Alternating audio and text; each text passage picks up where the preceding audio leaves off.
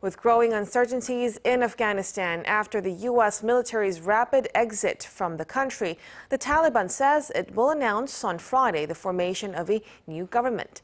The group will be led by Haibatullah Akhunzada, and he will head any governing council that will be established. Hyo-sun with the details.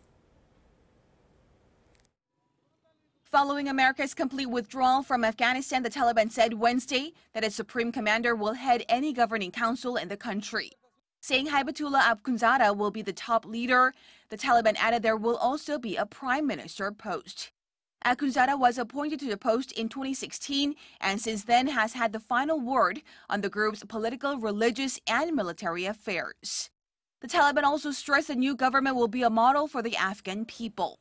Russia's state-run news agency Sputnik reports that the Taliban will announce the formation of a new government on September 3rd.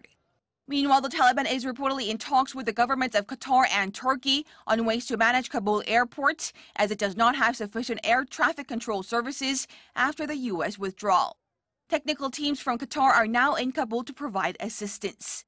Wishing to be recognized as a normal state internationally, the Taliban is aiming to quickly resume the airport's operations.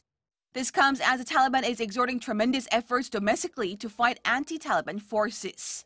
The group has sent fighters to the Panjshir Valley stronghold of the National Resistance Front, which includes both anti-Taliban fighters and former Afghan security forces who have vowed to defend the region.